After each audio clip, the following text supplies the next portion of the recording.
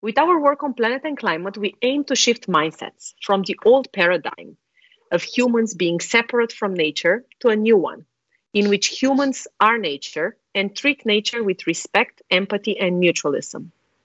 We are also showing that planet and climate action does not mean trade offs and sacrifices, but instead makes our lives better in many other ways beyond emissions reductions. However, we cannot talk about rebalancing the relationship between humanity and the planet without talking about reforming our economic architecture, particularly the way we produce, sell, and use food and land.